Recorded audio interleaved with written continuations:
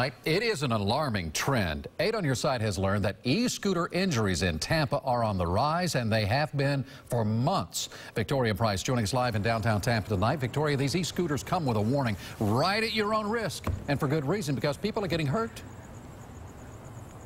Oh, Keith, absolutely. And for the record, I am riding at my own risk right now. But each month, at the end of every month, TGH, they report back to the city with the number of scooter injuries that they see in their ER. That increase in injuries, it's hard to ignore. And a solution, well, that's easier said than done.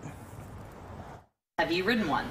I have not, no. Dr. David Ween hasn't tried the latest transit trend, but he sure has seen some of the consequences. The broken ankles, sprained ankles, wrist fractures, wrist injuries. Each month, Tampa General's emergency department compiles a scooter injury report for Tampa police.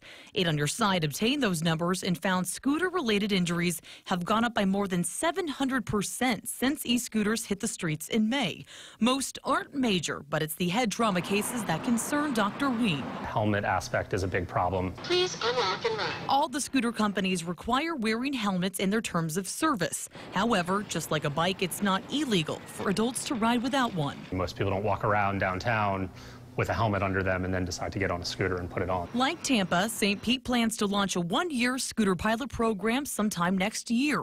But unlike Tampa, St. Pete hopes to mitigate some of those injuries with restrictions, like no scooting on sidewalks and a 10 p.m. curfew. Your balance isn't the best after you've had a couple beers.